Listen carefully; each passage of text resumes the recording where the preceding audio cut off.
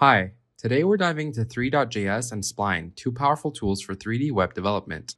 We'll explain what each one does, compare them, and help you decide which is best for your project. Let's go. First up, Three.js. It's an open source JavaScript library that simplifies WebGL to create 3D graphics in the browser.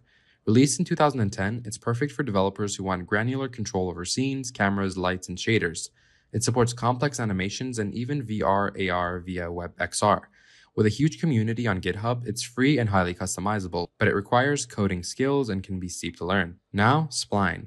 Launched in 2020, Spline is a codeless 3D design tool that lets you create interactive 3D experiences with a user-friendly interface.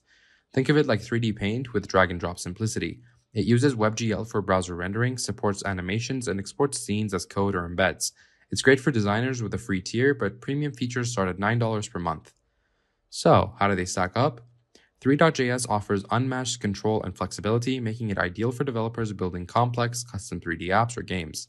It's free but demands coding expertise and time. Spline shines for rapid prototyping and designer-friendly workflows, perfect for quick, interactive visuals without coding. However, it is less flexible for intricate projects and has a cost for advanced features. If you're a coder tackling 3D work, Three.js is your go-to. For designers or fast turnarounds, Spline's simplicity wins. Check out our chart for a quick breakdown. That's it, guys. Three.js for power, Spline for speed. Which one's your pick? Drop a comment and don't forget to like and subscribe for more tech insights. See you next time.